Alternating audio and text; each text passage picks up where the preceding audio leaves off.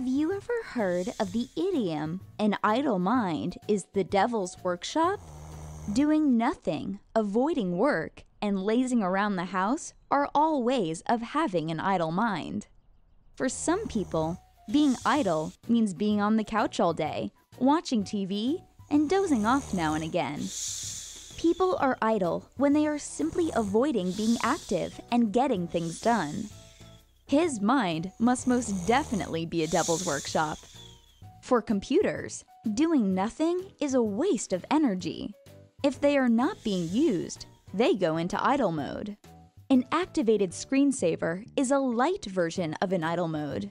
The computer goes to sleep until it is reactivated. Computers are usually easier to wake up than people, though. To achieve idle mode, computer programmers use delays. A delay is a timer that counts to a number decided by a programmer. So idle mode doesn't mean that the computer is doing nothing at all. And using a delay function is efficient because it uses little energy.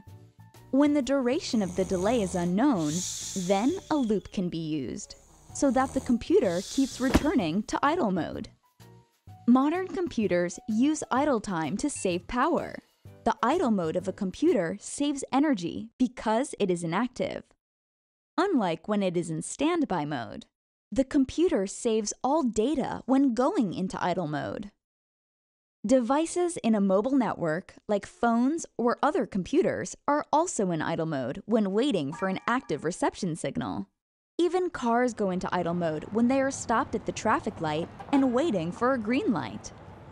The car's engine stays on, but the car remains still. One of the best practical uses of the idle mode is during long-distance space flights. This robotic probe is off to explore an asteroid in another solar system.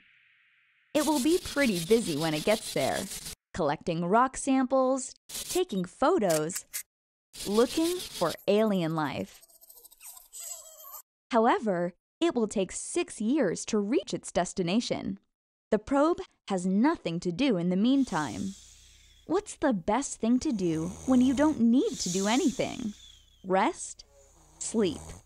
The probe is idle. It will wake up when there is work to do.